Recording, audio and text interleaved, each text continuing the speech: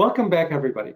I really love speaking to people who are so ingrained and so passionate about the world of acting.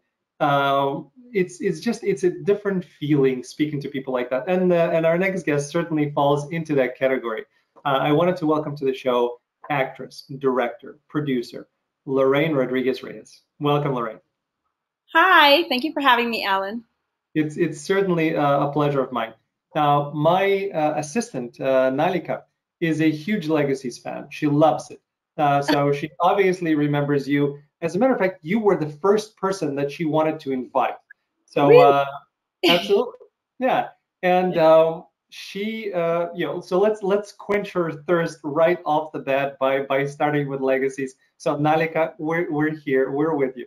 So Lorraine, in terms of Legacies, it's a great CW series. I think it's 3 seasons now, Mhm. but you actually started it kind of because you were in the first season in the first episode, so you got things kicked off, and then you came back for episode 9. How did that project come about, and what did you like, or the whole process? What did you think about Well, it was really exciting. It's funny because I was actually booked out it? on Okay. vacation, and my agents reached out and they said, I know you're not in town, but is there any way you can put yourself on tape? Okay. And it's Fourth of July weekend. It's like, what? How? Who am I going to find to put me on tape? But I found someone. And it was just that knowing feeling where you read the sides and you're going, oh my gosh, this is like fabulous. This is perfect. Like, I can book this. And I went in and I read for it. And then when I came back from vacation, I had a call back. Okay. And that was really exciting, especially here in Atlanta, a lot of work is booked off a tape Hmm. versus when I was in New York. Well, now in COVID, it's all changed. But before COVID, it was, you go in person, you see the producers, you go in one for the casting director, then you go in for producers, and it's always this energy in the room. So doing it on tape is a little like challenging sometimes because I can't feel you, and if we're vibing. Um, so I went in person and it was fun. I loved it. I loved being on the lot. And then they gave me a call and they said, you booked the role, which was very exciting. Awesome. It was a night shoot in a church. And the fact that my foster child is one of the main characters. Um, it was amazing to see the special effects on Yeah. how a wolf comes about. Yeah. I was in awe. I felt like this was a learning experience, not only for the acting part, but just the graphics, the sci-fi appeal to it, the Yeah. makeup, the artistry. Um, so for me, it was amazing, and I love all that stuff. So it was just even, it was like the cherry on top. Perfect. And it's shot in Atlanta. So I know you're a New Yorker. When did you move to Atlanta, and did it have anything to do with Legacies? No, I moved to Atlanta 7 years ago. Okay. Um, because my husband was relocated for work, so we had that moment of like, he said, you can we can stay in New York and I won't go for work, but who am I to stifle your dreams, right? You support mine all my life, like, well, all our marriage and our Right. relationship. I can't stifle yours. So I told him, I said, you know what, let's go. The kids are little. It's a good time to transition. If it Yeah. doesn't work out, you can always come back. Yeah. It, and now we love Atlanta. I say committed because we bought a house here. The kids are already in school here. Um, and I was blessed because when I moved here, I was still working in New York. I was still doing What Will You Do on Yeah. ABC. And I was also working as a producer, which was my most people go into being a server. I was a horrible server, bartender, etc. I ended up producing as like my day gig. Yep. And so I was still producing in New York, and I was flying back and forth for a bit. But I signed with AMT here, and they've been marvelous, fabulous. Okay. And Atlanta just became home, and I started getting used to self tapes, and you start creating a little nucleus. It's not the same as New York, where it's like I would run into you at auditions, Alan, and say hi, and we can have coffee. Here, it's Yeah. kind of, you really don't run into anybody, and if you do go in person, for some, it's there isn't that camaraderie of like I know everyone. But Yeah. I understand that that's my experience because I'm a mom. So I'm not out there in the evenings networking. It's like my evenings are tucking in babies. Yeah, well, I mean, Atlanta has a ton of projects. You know, Tyler Perry, who you've got a chance to work with, has his own studio there. So Atlanta is a wonderful community. I know a number of actors who moved to Atlanta, you know, to be a part of that community and kind of, technically it is still a secondary market, but it's that 1A, you know, where you know New York and LA, and then you have Atlanta. So I think it's a great place to be. And I'm in 1B or 1C in Chicago. It's we're we're growing, but we're not at the place where Atlanta is at the moment. So Wonderful theater district. yeah, and we'll talk about it because you actually did something at one of the theaters here, at least. No, not in Chicago. But you did. Okay, so correct me then. I know that you were at Looking Glass Theater. Looking Glass is in That's Chicago. New York. There's a So New York Looking Glass. there is a New York Looking Glass. Got it. Okay, so I got that part up. I wish it Um, was in Chicago. yeah, great. So that question will cross off, but we'll come back to what we were talking about. Last thing on Legacies, and I know you didn't really get a chance to work with her, but Danielle, who's on that show, I fell in love with her in Aloha when she had the scene when she was the daughter, and that basically scene that has no words in it with Bradley Cooper, where both of them understand that he knows that she's his daughter and she knows that he's her dad, and just seeing the emotion on her face, I completely, yeah. Every time I watch that movie, I break down and I cry during it. So I've been following Danielle ever since then because I think she's wonderful. So I'm glad for all the successes that she's having with Legacies. Yes, Yeah. very much so. All right, so let's kind of pull it back because I know you've done a ton of stage, you've done a ton of on-screen work, but how did it all start? I know you got your BA from SUNY, but I don't know, was the BA in acting? I didn't think it was. It was in theater. So I have a BA in theater arts with a minor in Spanish Got it. from SUNY New Paltz. So it started when I was 16, Okay. an after school program called Mind Builders in New York, All right. in the Bronx. And they had, I went there Monday, Tuesday, Wednesday, I believe it was, or Tuesday, Wednesday, Thursday after school, literally from like 4:30 to 8:30. And we Okay. would do music, dance, acting. It was a free program. They had a grant, but you had to audition for it. And Okay. so I spent most of my junior year and senior year there. And it was the program director, Moveda Hughes, who Mhm. said to me, I think you should audition and go to college Mhm. and make that your major. And I thought, oh, well, I promised my mom I'll do poli sci. I'm going to Yeah. be an attorney. And she's like, no, no, no, try an audition. And so they helped me with my auditions. And with them, I did my first off Broadway play. While Mhm. doing, in New York, they have an exam called Regents exams, Mhm. where it's like these tedious exams that you have to take to graduate for an academic diploma. And Yeah. so I was doing Tech Week, taking Regents, trying to graduate high school all at the same time. And I loved every minute of it. Okay. So I guess it was in my blood, in my DNA. Yeah. So how did mom take you not being a poli sci and going to theater instead? I think she was okay with it because we made a deal that I wouldn't go to a conservatory. Okay. So the deal was you can do that, but you can't go to a conservatory. You have to be well rounded. I want you to learn about other things just in case you change your mind. Right. Um, Okay. so I received a scholarship for Marymount Manhattan, but they wanted me to commute, and that was not an option for me. It's like you want the college experience. And Yeah. so I ended up going to SUNY New Paltz, and they had a wonderful theater department, very theater heavy. There wasn't really any TV and film. Mhm. That came after graduation when I started taking classes at Actors Connection and one-on-one. Yeah. So that's where I started. And then I gave myself 4 years to kind of figure it out if this is what I want. And I tried, Alan, to dissect it out of me. Okay. I really did, to be honest with you, just because it's like I need income. I want to be financially secure. I couldn't land an agent in the beginning. My accent was very thick. It was a very New York, Bronx, Latina accent. Yeah.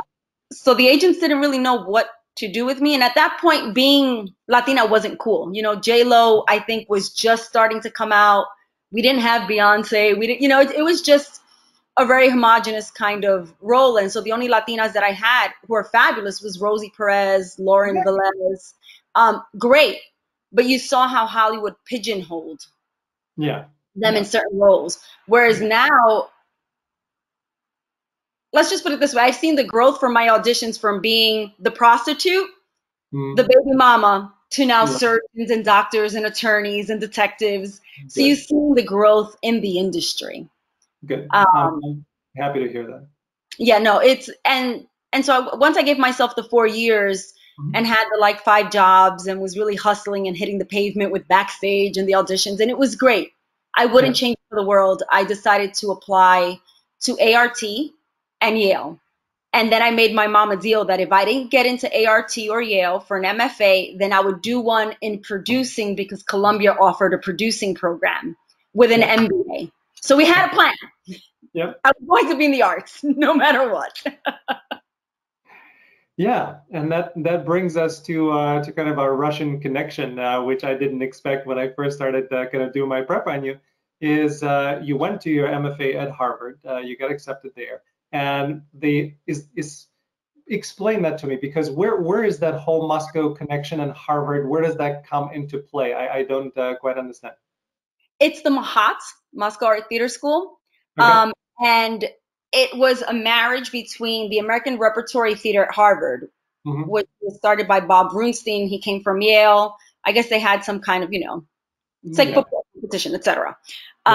Not quite sure of the drama behind it, but I'm just happy that he started it. And so they started the American Repertory Theater at Harvard, and they started offering the MFA conjunction with the MAHAT so that we were able to study abroad in Russia. So they brought Russian teachers over in the summer. Our semester started in July because it's like a 2.5-year program, but it's long. We didn't really have any breaks. It was a professional theater program, so you work Tuesday through Sunday. We were in classes. I loved it.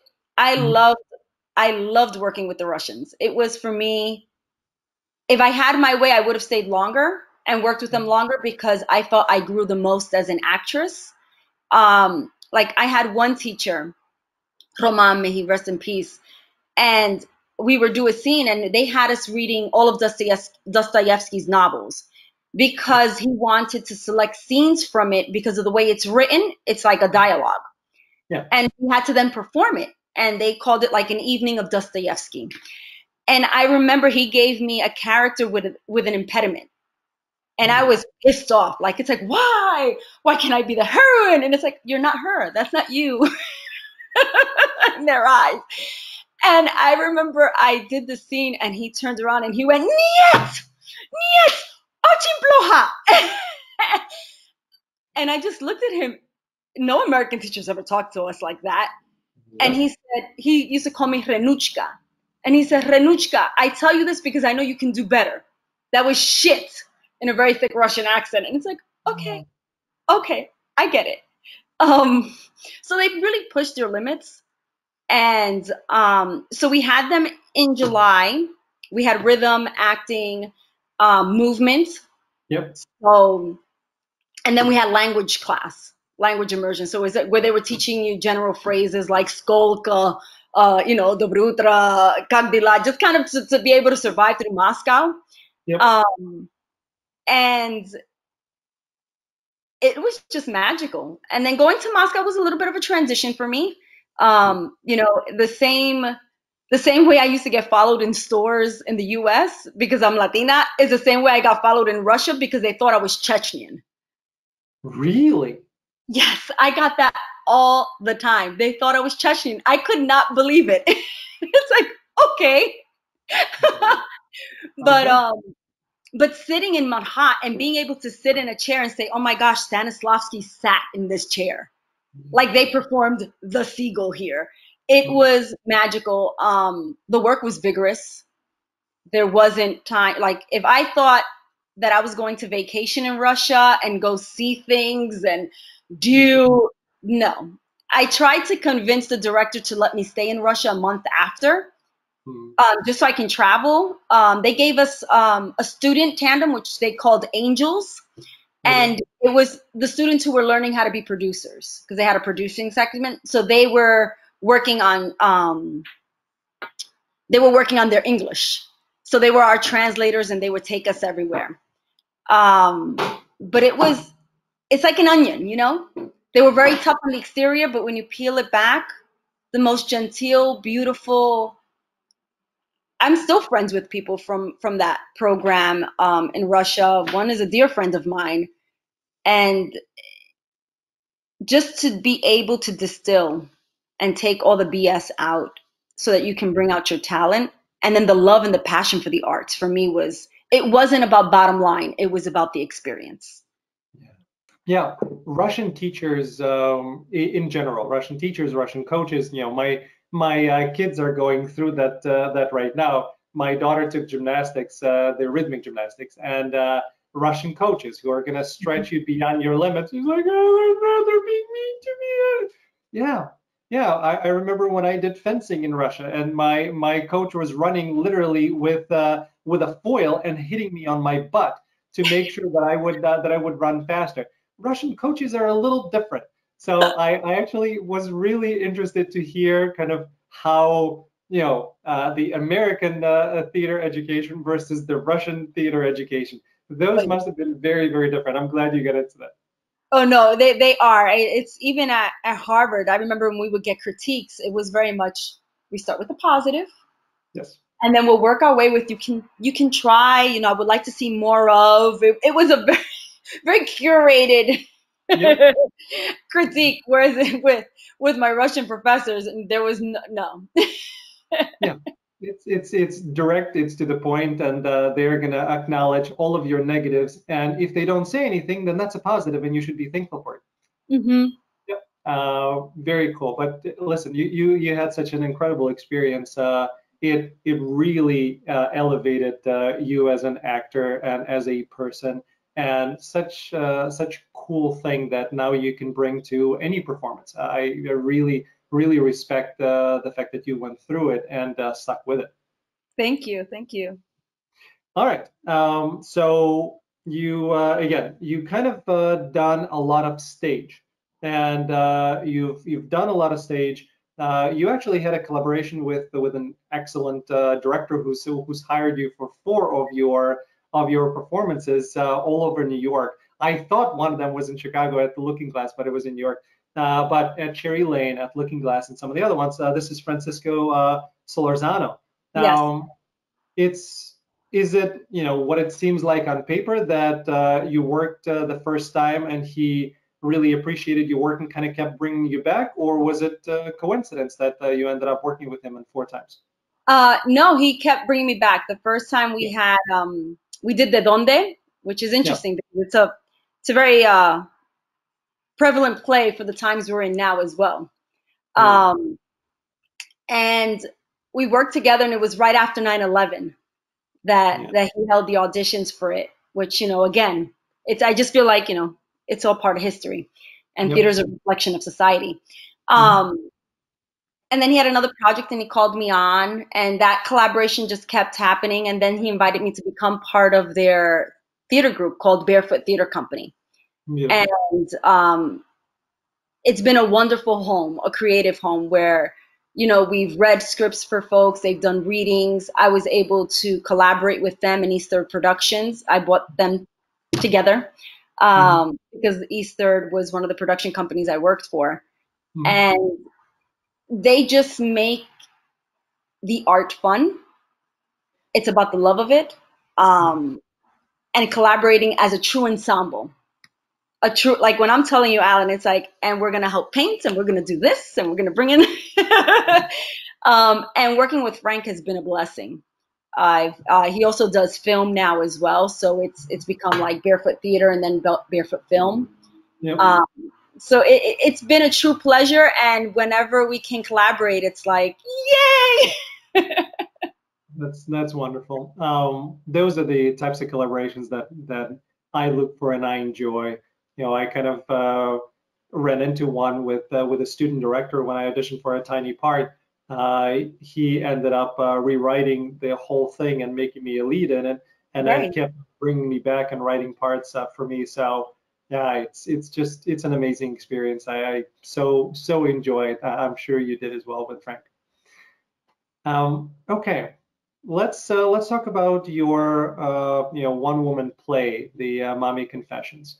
You had your kind of your first child, and this brought on or inspired you to do this show.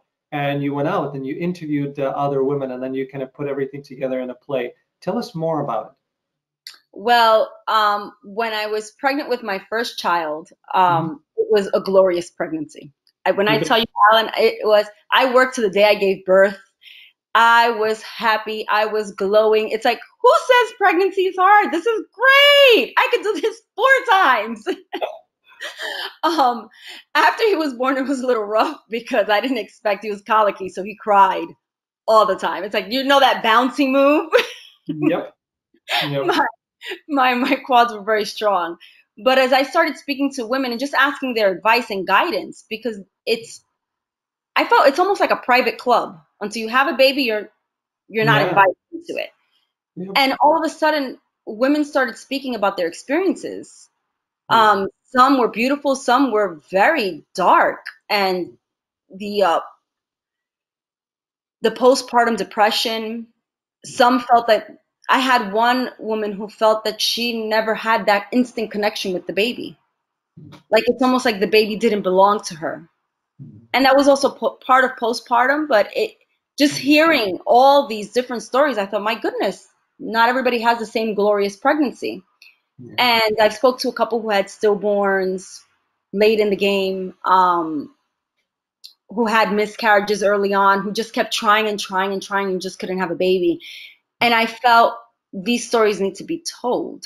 It was this yearning, I can't even explain it. It's like this brewing inside. And I remember walking literally from my house. We lived on 110th Street in Manhattan to Costco on 116th with my husband and telling him, I really need to write this. I don't know how. I need to write this. But then it brings me back to when I was at ART. Mhm. Our senior thesis was with on Mendacity with KJ Sanchez, and it was all based on interviews, kind of like a la Civilians Theater. Yeah. And I thought that's where I'm getting my material. I have to interview these women.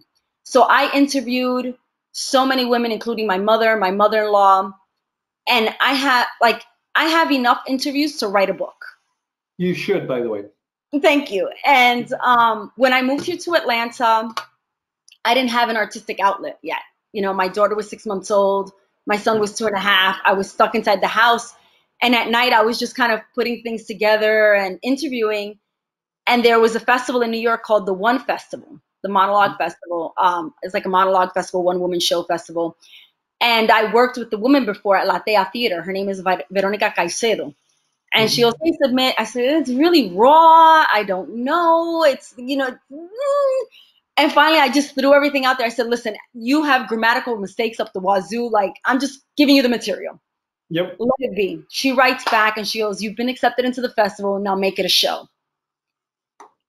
Exactly. And it's like, how do I do that? So I called a friend of mine who's a playwright in New York, Carmen Rivera. And she's like, you need a dramaturge. Get yourself a dramaturge. So who do I get in it? Like, I don't know anyone in Atlanta. In New York, it would have been like so easy. Yeah. And that same week, I had an interview with AMT, Atlanta Models and Talent. And, they always ask that, so what are you doing now? Yeah. Question. And I Yeah. said, oh, you just accepted into a festival for theater.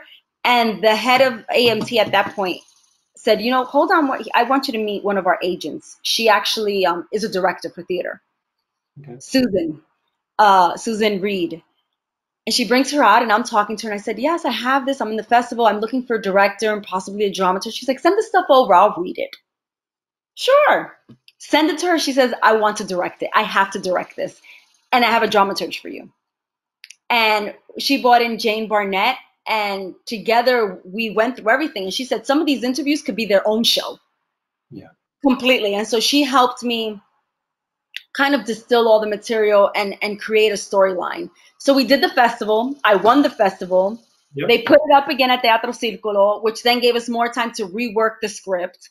And then through Teatro Circolo, with Judy Bowman casting in New York, she introduced me to the Kitchen Theater in Ithaca.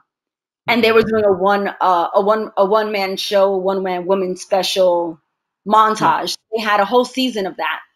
And they brought me up there, which then again, we got to rework the show and the stories and the monologues. And after Ithaca, she went to sleep. And I was working on a couple of other theater projects here in Atlanta and films. And then Aurora Theater here in Atlanta, we spoke one day. I was rehearsing for another show, and I'm laying there on the floor. And one of the producers comes up, and he's like, "So are you new here? Why haven't we heard from you?" I was like, "Well, my first 2 years, I spent touring my show." And it was just in conversation. Yeah. Send me the show. Sure. So I sent it to him, and he calls me. He's like, "We would love to produce you next summer." It would be, in they have a Latinx theater box that they basically designate for all the Latino shows so that they hit that market. And I had my Atlanta premiere last year, and I was supposed to do it again this year because of high demand, and they sold out so many tickets. But with COVID, we couldn't. But we were able to rework her again. Now it's to the point where it's like, leave her alone. Yeah. So I've been very blessed with Mami, and it's a little I put myself in a very vulnerable situation because I'm talking about my personal experiences because I'm the through line of the story. Yep. With these interviews and these women playing different characters. So as my husband says, you just put our entire life on blast. Like, sorry. Yeah, but that's what makes it real, and that's what makes it be connected. We had our miscarriage, between the first and second child. We had a miscarriage, I think, at 16 weeks. Wow. Where I remember getting a call, at work from my wife saying, "Hey, I'm driving to the hospital right now. I'm about to have surgery. We had a miscarriage," and I just remember, running into my boss's office saying, "I'm gone. I need to run," and running to the hospital. And then it was a complex procedure where they had to call in a separate doctor. They didn't know at that moment where if my wife was going to make it, because if anything went wrong, done. And just sitting there going through it, and then leaving the hospital and seeing all of the parents leaving the hospital with babies. I remember just having huge kind of burden and carrying that pain until we had our second healthy child, and that pain kind of gone away. So, and what I remember my wife kind of bringing up is that when she's talking to women around her, you never know what's happening in people's lives, but once you open up and you say what happened in yours, all of a sudden you realize that she had a miscarriage, and she had a miscarriage. This person had this happen to them. And then this community really opens up and becomes a part of who you are.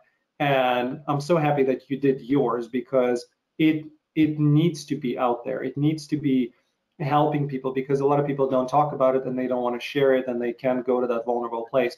You did it. I'm sure it helped so many people just by watching. It definitely did. I met a lot of women after the show who thanked me because they didn't have the means to express themselves.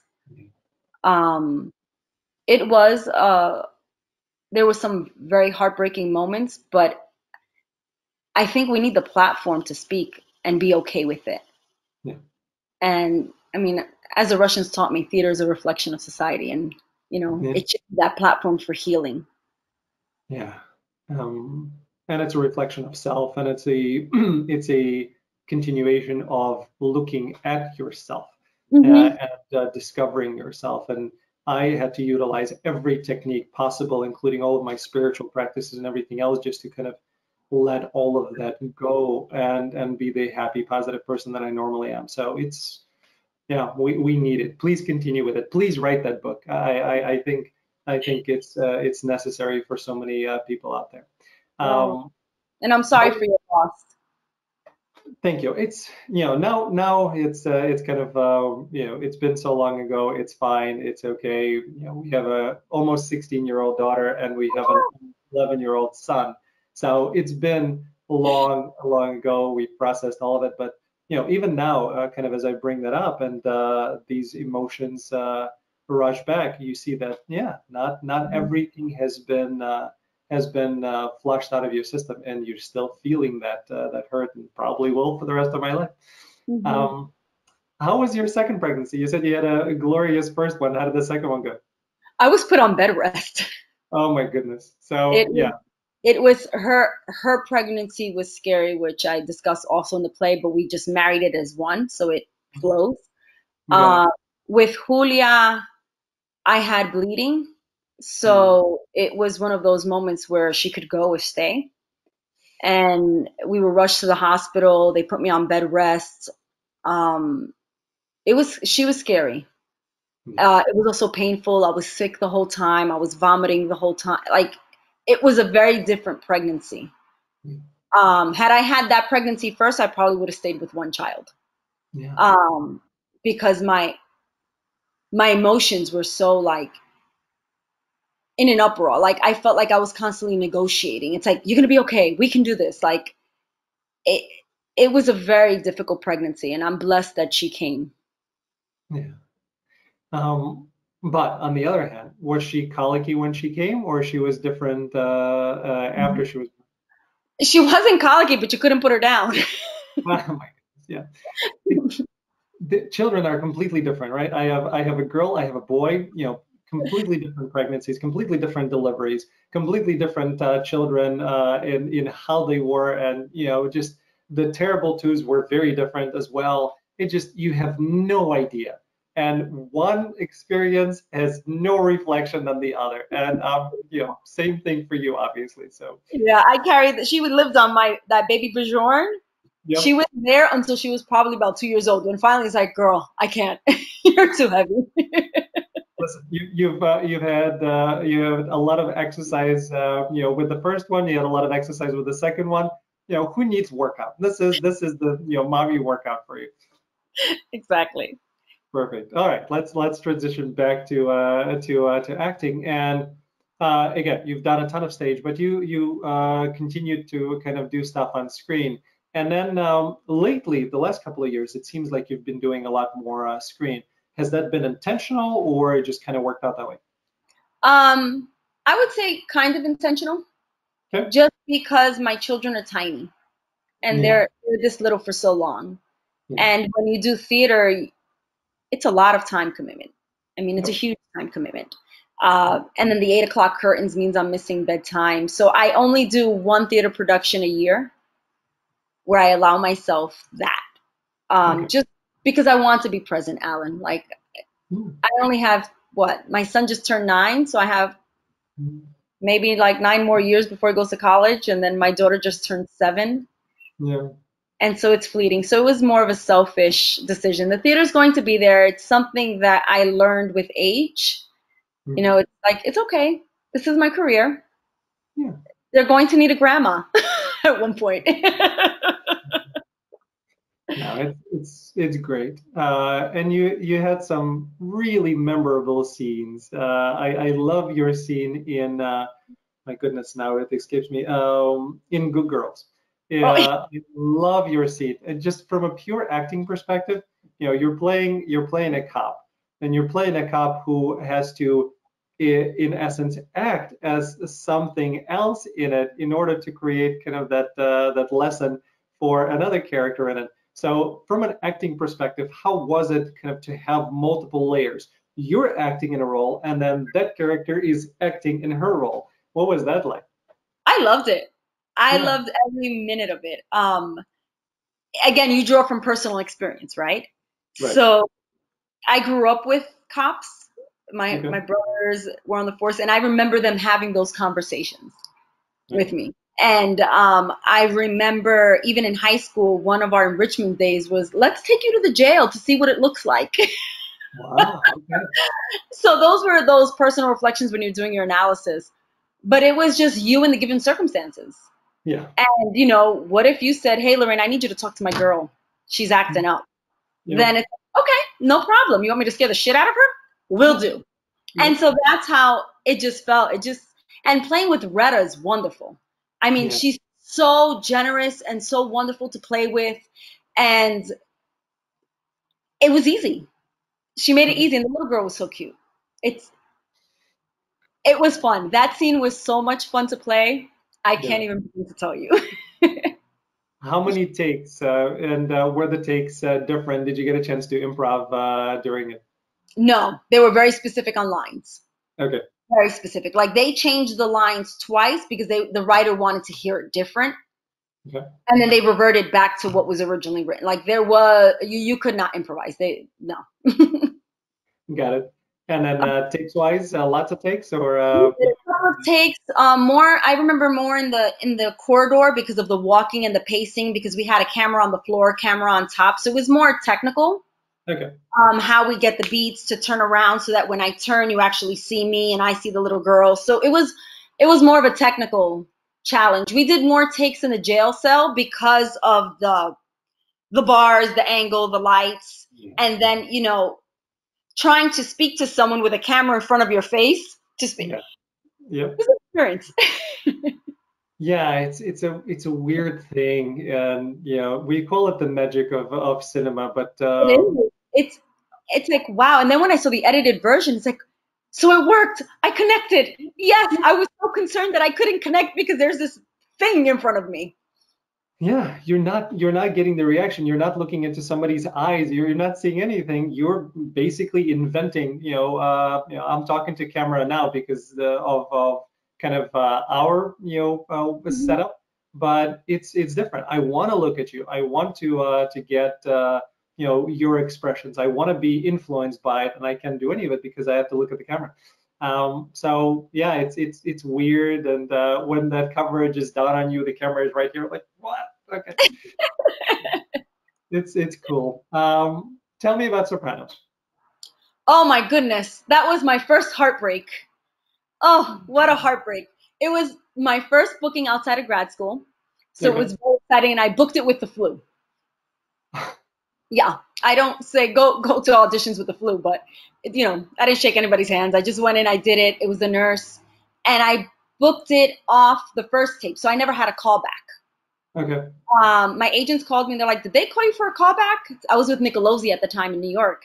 And I Yeah. said, no. They're like, well, you booked it. It's like, great. So I get on set. James Galdolfini's there. Eddie Falco's there, who's sweet. Oh my gosh. I was knitting and she's like, oh, try this stitch. And so it was a very nice experience. It was the first time I experienced having a handler. So there was a Mhm. PA with me the whole time. And it's like, it's okay. I'm okay. Really. She's like, no, I can't lose you. It's like, Mhm. okay. So, coming out of grad school and being on a first SAG set was amazing.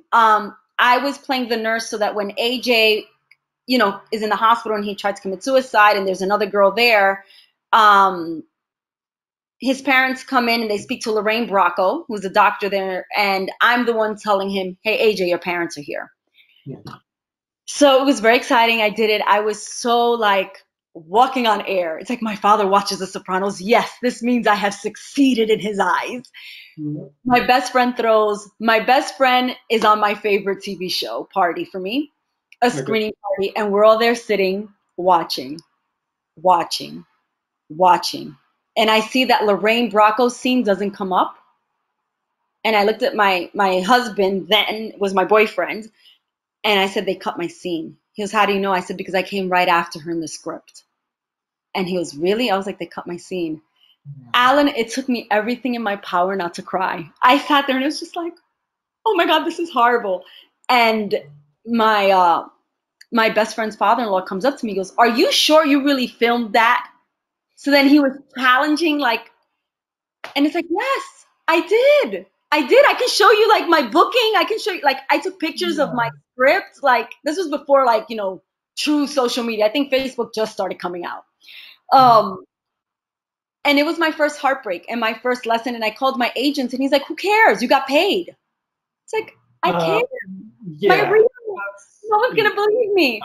And I was trying to get the footage and trying to get it's Yeah, that was my first heartbreak. It was a lot of fun. James Gandolfini, may he rest in peace, was a very big man.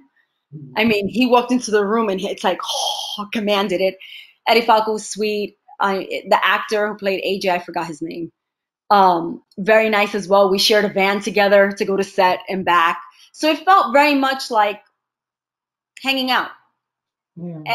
And being there and learning. I did learn. Again, it was my first time on a professional set, so I learned how fast they go. And they don't, you say your line, say it the way you did at the audition. Like, there's no need for you to reinvent how you say it. It's like, no, just throw it away. Do what you did because that's why you got hired. Yeah. So that was a lesson where it's like, I want to be fabulous for you. It's like, no, you're just a puzzle to the piece. Like, this is not your story. Yep. Yeah, it's a weird thing that we all have to learn during auditions, and then after we get on set of, hey, you have these lines, say them, play the part, play the profession. That's what we like. You're really just this much. And we want to show the whole range. We want to show everything. Hey, I can do this and I can do this. And this is just my first step. And once I get here, then I can get to really meaty co-stars. And then I can get to guest stars. I can really be on your show as a regular. No, they don't care about any of that. Just do your part. And, we don't want to waste more time. Yeah, that's funny. That happened on Legacies. I remember one of the actors that I was working with. He's like, you think we'll make it on? I was like, I don't know. He's like, you think they'll call us back again for the second one? I said, I'm not sure. We're his foster parents. I mean, it could go either way. They can kill us off in the script and not even need to see us. We can come back and then they kill us off. Like, there's so many ways we can go with this. And he had the chutzpah to ask the writers there. And I was sitting in the corner going, no, don't ask. That's going to be suicide. Yeah. What did the writers say? No, he just asked. He's like, hey, what do you think of the possibilities of us coming back? They're like, we don't know. Yeah. And it's like, okay. And we ended up coming back, but it was one of those where I'm going, that is artistic suicide. Don't ever put them on the spot like that. Yeah. Yeah. You don't want to be the problem child. You want to be the one who does what they ask you to do, does it with a smile, and not create problems for anybody. Exactly. That's my motto. Yeah. Perfect. So what, again, we talked about your motto, excuse me now. What is your acting approach? Because you've had a lot of training and you've had training from all over the world in a lot of different methodologies. What do you find that works for you? What's your acting approach? Well, I have what I call my toolbox, okay. Right? We all have our toolbox, and I approach each project differently because sometimes not all the projects need everything, like the one-liner. I still do, obviously, my objectives. What is it that I want? Like, I need to know what I want, and how do I get there? Mm-hmm. So that's like my number one. But for me, what works for me is that I always create like a biography, even if it's a one-liner. Where am I coming from? Who am I? What am I doing? Why am I here? Why do I have this job? Why is this important to me? All of that, just so that I have some more backstory to the character. Yep. And I add something I learned from one of my coaches, a secret that you don't know, that I know. Yep. And it makes it so much more fun. So I add that. Lately, when I start playing with different things and different techniques, like now I just finished an acting kind of like a 2% method booking class to teach me how to self-tape at home. Sure. Because now I can't go to my person anymore because of COVID. And she has been teaching me to pick the environment first. Like, what is the environment before choosing anything else? And I'm working on that, but I find like when you start working on a new item and acting everything gets wonky. Yep. So it's just like, okay. So now I'm working with like, what's the environment like? How do you act in the environment? The way we're talking and versus the way I talk to my husband or my children, there's a difference. But for me, it's always it always goes back to Stanislavski, you in the given circumstances. For me. Yeah. And then I'll delve in, depending where the scene is. Like, I'll take a little bit of you, Meisner, and I'll take a little bit of you, Adler, and my own little ingredients, and then whatever. And I like to improv my scenes a lot. So I like to be, and I guess that's a little bit of Scott Ziegler practical aesthetics, like the popcorn test. Like, this is what the scene's about. If you're at a movie theater and you come in and say, what's happening? I can give you in one sentence the scene. Or I like to make it like a tidbit of gossip. So it's like, Alan, did you know? So I talk to myself a lot. It's good. Yeah, it gets you in the proper energy, and it gets you in the proper kind of dynamics of the scene, and then you can just say the lines, but you're already in it. It's grounding. I like it. Thank you. Very cool. And let's again. You've mentioned producing. Do you still produce? Is this something that you want to continue doing? No, not really. I did it, and I was blessed because I did it with a salary. Like, I wasn't out to look for money. I was out mainly to help hire the line producers and everybody else, and just, I'm very good at getting people together. Yeah. It's like, oh, you should meet this one and so and so. I'm very good at the organizational aspect of it, the paperwork, getting everybody to sign things. Hence why probably my mom thought I should be an attorney. And I enjoyed that. I enjoyed that as a survival job because I was still there. For producing, it has to be something for me that now it's my chips in the game, not playing with your chips. Right. Like, it has to be me producing something that I'm going to love, and it's going to catapult me somewhere. Not just me elevating you, which is great, but I've been doing that for the last, 30 years in a sense. Right. Elevating somebody, even since I was little. It's like, Alan, I can help you in this school play. Don't worry. But for producing right now, the last thing I produced was my one-woman show at the Aurora. I co-produced it with them. So again, it has to be something that's true to my heart, and I'm not playing with someone else's poker chips. Makes sense. No, that's fair. Last question before we get into our lightning round, the actors lightning round. If your kids are young, but if they express interest in being a part of this world, are you up for it? Would you advise them against it? I actually had them both with Abrams Artists in New York in the kiddie department. Okay. For babies. So I did the whole Babies R Us round, Bye Bye Baby commercial stuff with them. And the last audition my son had before we moved here, the director told me, he was like, he doesn't like it because he kept walking from the set to behind the camera and asking him, like, why do you do this? What's this? What? He goes, you have a future director in your hands, a future camera guy. Or like, he's like, not the acting. And Julia, when she was little, she was just too temperamental. Like, it was just, you may get her in there, she'll be good, or she may cry. Now I think, just from observing, I think she has more of a knack for it, just because she'll come up, like, she's been watching a Netflix show called The Investigators. Okay. And it's so cute. I mean, I'm a bit of a stickler when it comes to TV and what they can watch. So if we're watching mind-numbing stuff, you're only allowed a half an hour. But if you're learning something, we can do it. And so she came out the other day and she started talking to me in a British accent. It's like, Julia, Mama, what? Where's this coming from? And she'll just come and sing and song and dance and musical theater. Yeah. So I wouldn't be surprised if she delves into that. My son is also very witty, but he'll be your set designer, your crew guy. Like, he's building things, he's making stuff, he's asking us to cut wood down for him to build like little huts. Okay. But I wouldn't be against it. For me, Alan, it's whatever makes you happy. I will do the same thing that my mom did, is like, you do have to graduate from college. Like, this is a no-brainer. And you do have to have a trade because you have to survive. It's okay to have the arts and make that your career, but I don't want it to be to the point where you're suffering for your career, because you don't have to suffer. So I kind of like the fact that my mom pushed me in that direction, because it made me well-rounded to the point that, I could work in an office. I can work, even though I'll stab myself with a fork in the eye in the office, but because it's so boring, but I can do it if need be. Mm-hmm. And so I told him, I was like, whatever you love to do, you can do it. And that's what I always tell him. I was like, never say you can't. I said, you fail when you didn't try. Mm-hmm. That's what I beat into them all the time. It's like, no. They're probably tired of hearing me. Yeah.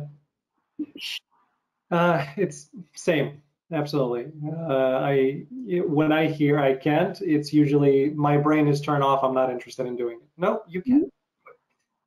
So we're working on it. It's with varying levels of successes, but hopefully over the years it'll permeate enough for them to remember when it's needed. All right, we're at the actors lightning round. So short questions, kind of shorter answers. You've been on a ton of projects, some in different parts of the world. So what's your very favorite one that you've been on? Oh my goodness. Very favorite one. Alan, Yep, you're killing me. I I feel know. like there's a little bit of each of them that I loved. Of course. In Moscow, I loved the Dostoevsky, the Night of Dostoevsky, because they put me in roles that I would never be cast in. I have to say Chekhov at Columbia, because I was cast as Irina, and again, no one would cast me as Irina. And the material was so dense and so heightened to get your hands around it was so meaty. I really enjoyed, I mean, wow, this is hard. It's like there's something of every, like I feel like there's something in each and every one. The vagina monologues, I have to say, was one of my favorites. Okay. Because my part was something I would have never done in my life. And to execute that on stage with my mother in the audience. But I also love the topic. I love the fact that, let's talk about this. So I guess those were a couple of them. I liked Melancholy a lot. We did that at ART. It pushed me. Scott Ziegler was the director, so it pushed my limits. I had to be a total Jersey girl, get the dialect down, do the whole thing, and then we had to sing. I don't sing, Alan, but as the Russians told me, never decide what the director wants. Right. So I just kind of preface it with, you may not like it, but I'll do it. Very good. So, yeah. All right. What's the weirdest thing that ever happened to you on a set? I fell asleep. Really? How and where? Well, this was more in a theater production. We were rehearsing Melancholy, and my part was to disappear because I turned into a walnut, Okay. right? And so I'm behind the stage, and they put a bed there for me to lay down until my part came. And my part came, and I didn't come out. Yep. So that was one of the weirdest things that happened to me on set. Well, not on set, on stage. On set, nothing really. I've been pretty. I mean, on What Would You Do? I lost my lavalier in between my body. Yeah. That was interesting because it's like the guys are talking to me in the ear, and it's like, and I'm trying to signal with the cameras around, like, I don't have a lavalier. They're like, we can't hear you. It's like, I don't know where it went. That's okay. Who's the best actor that you ever got to work with? In terms of pure acting stuff, not the most recognizable necessarily. There was a couple. Wow. I would say when I did Melancholy was Tamara Hickey. Yeah. Watching her perform on stage as an audience member always captivated me, but being on stage with her, I was in awe. That I got to work with. When I did, let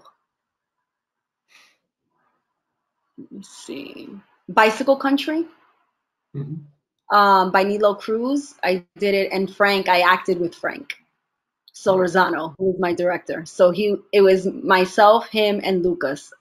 I enjoyed both of them greatly, and watching their process and being with them on stage. And they were so generous and so giving. And it's like, even when their back was turned, You felt that they were there. It wasn't like my back's turned, I'm not talking to you, Alan, so I'm not really here. You talk. It was like my back is turned, but I have you. And so him and Lucas, and watching that, Luca was his name, Luca, not Lucas, sorry. Luca, it was so gratifying in a selfish way, but also seeing their process. And then they were so grounded.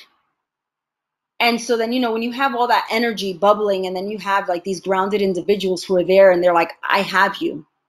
And even if you want to be in an ensemble where you lose a line and your partner has you. And that's how it felt, like we always had each other. And so for me, that was like the dream team of sorts. That's awesome. I love that. What series or film out there right now you wish you were cast in? Oh my gosh, there was so many. I never got on Law and Order. That is like an ego thing for me. I auditioned for them, went to producers. I can't tell you how many times. Like, I need Chelsea Pierce casting, like that whole area. That for me was one of my little moments where it's like, I would love to just do one scene. Like, I'll die. So that was one, just because Law and Order was there. I watched it as a child. Yeah. It's been around forever. Now I love Blue Bloods. Blue Bloods. Yep. I know I would never do this, and the show's already over, but Game of Thrones. I was a Game of Thrones junkie. Okay. Like those were when you have like, what are your dream picks? It's like, that would have been fabulous. I know that one's not out now, but we still watch the reruns. Yeah. It's me with The West Wing, the show that's not on, that I so wish that I was on when it was happening. It's my favorite show, TV drama ever. Everybody who's watching this knows, and like, yeah, stop talking about it. There's a few. I have to like sit down and narrow it down. It's like where you want to be. Did you ever see Newsroom? Oh, that's my 5. That's number 5 on my list. I love the Newsroom. I'm so sad that it was only on for 3 seasons, I believe. That's it. The writing was so prevalent. Everything.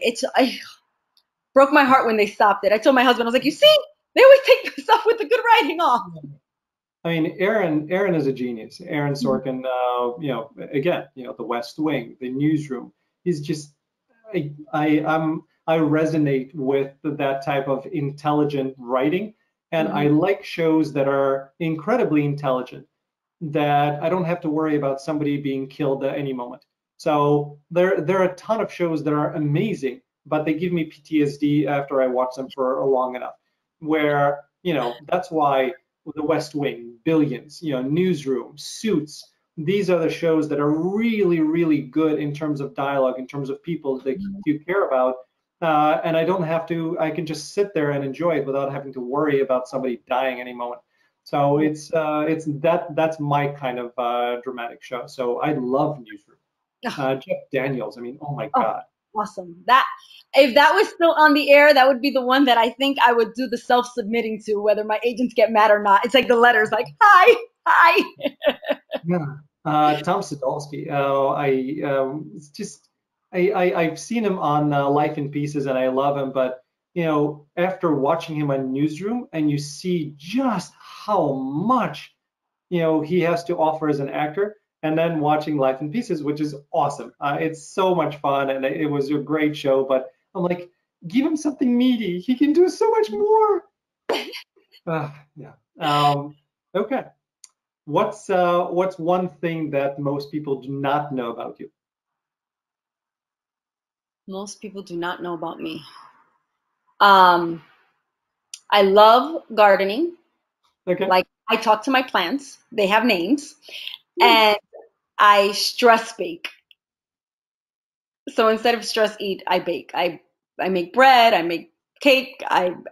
Yeah. It's like, if I can go to school to become a chef, I would. Hey, you never know. Again, nothing is closed at this point. But Well, that's a weird thing to say in COVID times. Nothing is closed in terms of a lifetime Exactly. left to live, and you can continue doing it. All right, I'll amend that statement.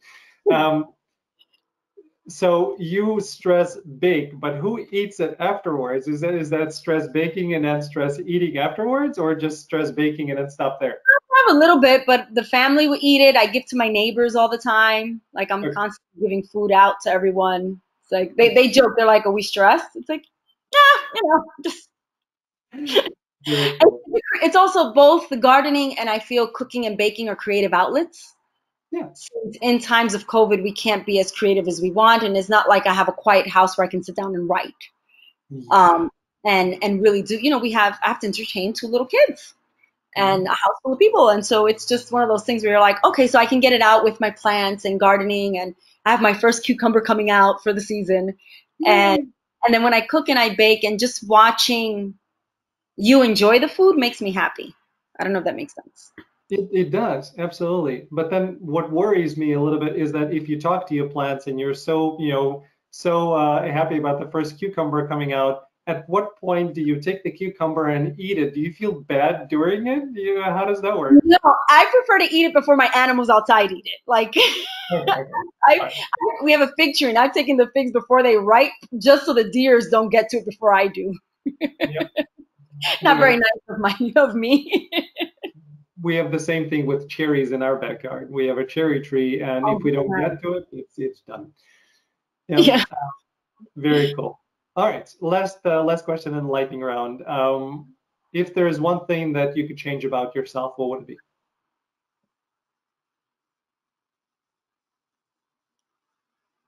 To be a little less militant and more spontaneous. Okay. Yeah, I'm very like it has to be in order. It has to be rigid. The dishes have to be put away this way. There's an order that has to be. Like I can't sit down and talk to you until the whole house is clean, and it's like, and now I can speak. Got you. I guess maybe letting it go. Yeah. As a parent, yeah, it seems like you're in the same boat. I'm not sure if we can. I don't think it's possible. So it's just a matter of us trying to do as best as we can. Because if you're that type of personality, which I am, you can't turn it off. You want things to be done. They're not done. It drives you crazy, and then you're mad at yourself for screaming at the kids about it. It's a cycle. My son is like, I'm trying my best. I know. Yeah. And that phrase alone, because I hear it all the time too, that phrase alone really pisses me off because I know they're not trying their best. I know for sure they're not trying their best. And yeah, so that's a whole separate conversation and probably another book that you and I can write together. Exactly. All right. So last question for you. If you had a chance to go and talk to a young Lorraine and give her a bit of acting advice, what would that be?